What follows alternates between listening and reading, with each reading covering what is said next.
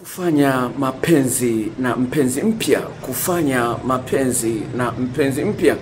Msanii wa mada hii ambayo itaweza kusaidia kuelewa kwa nini mahusiano mengi ya kimapenzi yanaanza vizuri lakini baada ya muda fulani yanaanza kupoa. Katika ulimwengu huu ambapo mara nyingi mtu anafanya naye mapenzi mara ya kwanza hakuoi au hamuoani, uwezekano wa kuja kufanya mapenzi na mwanaume mwingine au mwanamke mwingine ni mkubwa sana. Na tendo la ndoa lina nguvu sana katika kumfanya mtu aone kwamba wewe una thamani zaidi ya wanaume wengine wote waliotangulia au wanawake wengine wote waliotangulia. Nayo kesi ya klini mwangu ya dada ambaye alikutana na mwanaume klabu, na yule mwanaume akafikiria kwa yule dada anajiuza tu kufanya naye mapenzi mara ya kwanza, mara ya pili akamwona wa kawaida, lakini alipokutana na kliniki ya afya mapenzi na Dr. Mahaba hapa kwenye channel hii, akaagizia na video, akaanza kufuatia yule mwanaume tofauti. Mwanaume akamuuliza, imekuwaje huko tofauti mwanzoni? Mbona hivi unavyonifanyia ni tofauti mwanzoni? Mwanamke alipata cheki, dada mzuri, sawa Tabora, hii kesi kutoka Tabora. Lakini kizuri ambacho nakiona ni kwamba kwa sababu alianza kufanya naye mapenzi alafu akakutana na kitu kipya tofauti na kila alichokuwa anakutana nacho na mchumba wake ambaye anamsomesha udaktari Moshi. Sawa? Anamsomesha udaktari Moshi. Imefikia hatua amemwacha. Sawa? Amemwacha mtu ambaye ana elimu kubwa na ametoka naye mbali na amemgaramikia kwa kiasi kubwa, amemwacha. Kisa amekutana na dada ambaye anampa vitu tofauti vya ndoa. Kwa sababu dada kutokana na likizo ya corona, sawa, alipoona mawasiliano yamepungua, akaamua akavamia akamkuta yule dada. Sawa, yule jamaa ana elimu yake, amesoma na kazi nzuri, sawa. Akamwambia yule dada mpya ambaye mkutana naye klabu, lala bwana, chumba kingine, kuja nilala na huyu mwenzio aliyekutangulia, nimpe taarifa zote. Aliachwa dada anayesomea udaktari. Akachukuliwa dada aliyekutwa klabu. Sasa hali kama hii inaonyesha jinsi gani tendo la ndoa lina nguvu. Sasa shida ni nini? Uwezi ukajua mpenzi wako mpya anatarajia nini kutoka kwako, hujui. Au alikutana na vitu gani kule ambavyo hakuvipenda huko alikotoka. Wewe kuna vitu alikutana navyo kule hakuvipenda. Sasa na wewe ukamletea hivyo hivyo, unapofanya naye mapenzi mara ya kwanza, itakula kwako, itakuponza. Kwa hiyo lazima ufahamu jinsi ya kuingia na kumsoma huyu mtu, ujue anapendelea nini. Ndio jambo msingi. Kwa hiyo usione kiherehere za kuonyesha ufundi wako, sio unajua kunyonya sana. Usione kiherehere, itakuponza. Usione kiherehere, anza taratibu. Hapa unapovua nguo, anaanza kuangalia ana mavuzi mengi au ana mavuzi kidogo. Kama alikuwa anachukia mavuzi mengi, akakuona mavuzi mengi, tayari anaweka kosa kwanza. Ukishatofua chumbi pap, anaangalia mavuzi vipi mengi. Kijaka atatokea mende kwenye mavuzi, atatokea mende kwenye mavuzi. Haleluya. Haleluya. Kwa hiyo lazima ufahamu kwamba wewe umejiandaa. Hujui mwanzo atarajia nini kutoka kwako. Labda ana historia ya mapenzi wengine huko nyuma. Alright, sikiliza. Kwa hiyo hilo jambo la kwanza. Kwa hiyo basi unapoingia kwenye mahusiano na kwa wale mabikira ndio mbaya zaidi. Una hata historia. Kwa hiyo lazima uagizie majarida kutoka kwangu, sawa, jinsi ya kumwandaa mwanamke mwanaume, sawa, wale mabikira. Kwa hiyo nakwambia uko hatarini sana, kwa sababu mwenzio keshatia wanawake wa 6 kabla yako wewe, au wewe mwanaume ni bikira, sawa, keshatomba na wanaume 7 kabla yako wewe. Kwa hiyo lazima uwe na elimu kichwani kwanza, unajua kwamba mwanamke anapendelea kufanywa nini wakati amevua nguo, jinsi ya kumshika mwanamke aliyeuchi, jinsi ya kumshika mwanaume aliyeuchi. Hizo ni majarida hayo ambayo yapo. Mwanamke ana maeneo 16, mwanaume ana maeneo 12. Kwa hiyo lazima kama wewe ni bikira ndio mara ya kwanza kabisa. Kwa hiyo naomba tuwasiliane. Najua kuna mabikira watakuwa wanaangalia video hii, kwa hiyo anyway tutawasaidia kufahamu kwamba material hayo yapo, yanauzwa shilingi 10,000 tu, wala sio la nyingi. Kwa hiyo ndio jambo la msingi.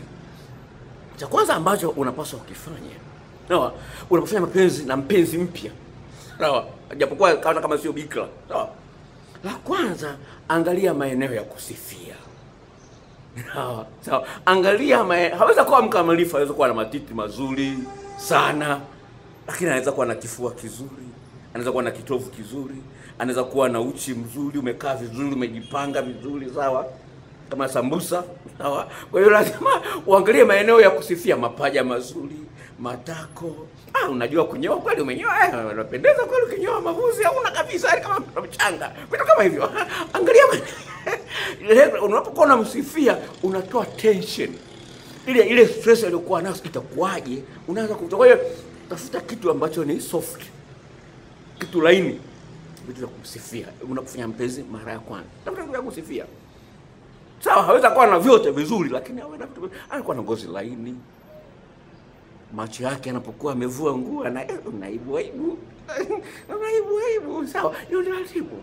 La pili, ukishakuwa ni kwamba ushafahamu hili la pili, kama hujui kubusu, nazo video jinsi ya kumbusu mpenzi wako. Sio mnaanza kuingia mkishavua nguo tu tayari mnaanza kutombana. Haipendezi. Sawa, haraka haina baraka. Unasema haraka haina baraka. Kwa hiyo usio mwingiza mnaanza ukishavua tu tayari umeona uchi. Sio na akili za panya. Ukiona tu tundu umeingia, hiyo ni akili za panya, zifai. Kwa hiyo anza kumbusu, mlambalambe, baby. So nimekupenda baby. Yani sikutarajia kama utanikubalia mpaka unifulie chupi. Yani sikutarajia, yani ulivyo vizuri. Yani ulivyokuwa maarufu. Yani wanawake na yani ulivyokuwa handsome. Yani sikutarajia ungenifulia chupi. Kuna mbusu na mlambalamba. Jamani. Wanaume wengine bwana mmebarikiwa. Unaona kiumbe chako kimejaa vizuri kweli, yani vitu kama hivyo. Kwa hiyo be soft and slow.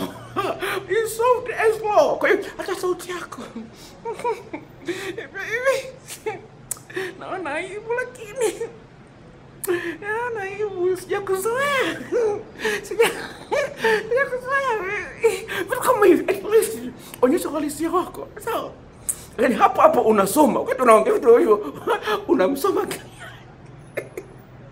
Haleluya. Lazima, sababu elimu ni muhimu sana, sawa? Elimu ni muhimu sana, sawa? Kwa Biblia inasema kwamba pasipo maarifa watu wanaangamia. Kwa hiyo lazima ujue jinsi ya kumsoma. Taratibu. Kwa hiyo mbusu, mlambe kwenye shingo hapo unapalamba, sawa? Unazunguka kwenye shingo huko kidogo, sikio unaliingizia, mdomo unalinyonya, unalifyonza sikio, unaingiza kidogo sikio kidogo huku maeneo haya, unalamba. Usiona haraka kutombana, sawa? Taratibu unaingia huko kidogo. Lips hizi zinanyonya, na ulimi wako huu, ulimi unautembeza hapa kwenye lips za mwenzio. Unaanza huku, unaanza sio ulamba kama anza kunyonyana maulimi mla. Anza piga ulimi wako hapa. Taratibu, yani inakuondolea tension. Hapo unamsoma kitu gani anapendelea, kitu gani anajisikia raha, uko unamsoma usoni wake, sawa? Kwa hiyo taratibu unaanza kumsoma. Kumbe ukilamba kwenye shingo, kwenye sikio, anasikia utamu. Unaona mbona inaendelea kuvimba, inakuwa nene zaidi. Haleluya. Mambo yana mahesabu yake. Sawa, lazima uyajulie. Kuna jambo la msingi sana ufahamu hilo. Kama nilivyotangulia kusema, napenda kuzungumza hivi. Sawa, napenda urudie point. Sawa. Usiwe na kiherehere, hata kama uko ni fundi kiasi gani, usiwe na kiherehere cha kuonyesha ufundi wako, sawa? Utake itakuponza. Unajua na historia gani? Kuna jambo la msingi sana kulifanyia kazi, sawa? Lingine ambalo la msingi ambalo tunafanya kama sasa, kama unafahamu yale maeneo 12 ya mwanaume kumshughulikia, maeneo 16 kumshughulikia mwanamke, itakusaidia sana. Kwa sababu gani? Unajua kwamba nianzie wapi. Usianzie mahali ambapo ni very sensitive. Sasa wewe unakimbia tu kunyonya mboo. Wakati hujajiandaa mboo kunyonya. Lazima ujue kuna kuchezea korodani, jinsi kuchezea korodani. Sio unakimbilia tu kunyonya matiti ya mwanamke. Zile chuchu zina mahesabu yake, lazima usiyatengenezee maandalizi ili ukizinyonya usije kumuumiza, ili ukizinyonya kweli sio zinanyonya hisia za utamu. Kwa hiyo unachopaswa kufanya ni kwanza kufahamu jinsi gani ya kuandaa chuchu kabla hujazinyonya. Yale matiti unaanza kuyashikia sehemu ya chini, unainua kidogo, yani unavuta damu, mtiririko wa damu uendelee kwa wingi kwenye chuchu. Unashika, unalamba chichi lile titizime, unailamba lile parachichi. Unailamba kidogo na nini, alafu kuna kwenye chuchu pale kuna mzunguko unaitwa areola, mzunguko mweusi kwa ile chuchu, kuna raundi pale, ile raundi jinsi gani ya kuichezea, hiyo ni video clips na majarida ambayo yana maelekezo yake. Kwa hiyo Yaani hapo atakapokuwa amefika kileleni, ukijua jinsi ya kwanza. Yaani atakapokuwa amefika kileleni, atafika kwa mshindo mkubwa sana. Awe ni mwanaume, awe ni mwanamke. Sawa. Sawa. Kwa hiyo lazima uende pole pole. Fanya vitu sahihi na kwa muda wa kutosha. Sasa ukiwa na haraka, utalamba kidogo chuchu, tayari unataka kutomba. Lamba pole pole. Ona kama vile huna haraka naye. Na utakaposababisha mwanaume au mwanamke akapizwa kwa mshindo mkubwa, kinachotokea ni kwamba kwenye akili yake atakumbuka ule utamu. Hata angalia una sura mbaya, sijui hujasoma, sijui nini, anakumbuka ule utamu. Kama yule dada anatolea mfano wa Tabora. Anakumbuka ule. Sasa hivi anafundishwa kuendesha gari, anataka anunuliwe gari dada wa Tabora. Sasa hivi yuko kwenye driving lessons, anunuliwe gari. Mara ya kwanza aliachiwa gari, japokuwa hajui kuendesha, ndio gari la mume wake, la mume wake mtarajiwa, aliachiwa gari. Mwanaume alikuwa enda kikazi. Anakashiwa gari, lakini hajui kuendesha pa gari, hapo anafungua kachiwa. Akapewa mpaka na ATM. Bwana, usio unaniomba hela, kachukue mwenyewe. Akapewa na ATM na password. Unaweza kuona yani mtu anachanganyikiwa. Yaani aone kwamba hataki uende kwa mtu mwingine. Kwa hiyo atakutunza na kuhudumia, atakujali. Sawa, usije ukampa mtu mwingine utamu. Dada mmoja, sawa, toka Dar es Salaam, mume wake alikuwa anaogopa kumhamishia Mwanza. Anampiga chenga miaka 5, anapiga chenga. Miaka 5. Kakutana na kliniki ya mapenzi Dr. Mahaba hapa. Sawa, kakutana naye. Kapata vitu vipya. Mwanaume mwenyewe anamwambia hamia Mwanza. Hamia Mwanza. Wanaishi kwenye eneo la matajiri kidogo, kunaitwa Capri Point. Sawa, unataka kuona jinsi gani ilivyokuwa tamu.